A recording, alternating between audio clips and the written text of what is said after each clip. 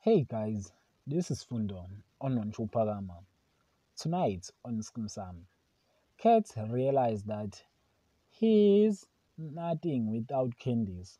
After failing to raise the fund of buying the shares on Lehasa, and it seems like Kat he thinks that he is a failure.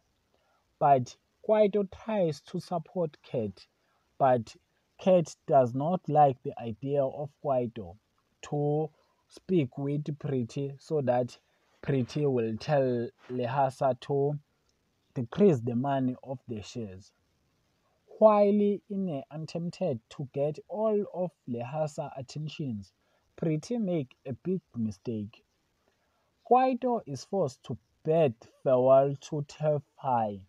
In Mosibiadi, he found that Kwaito is living on Tefi and she becomes disappointed to hear that. While Nora got disappointed news from Charles, she hear that Mosibiadi kiss Kwaito. That is for tonight. Thanks for watching. Don't forget to like and comment and subscribe. Therefore, thanks.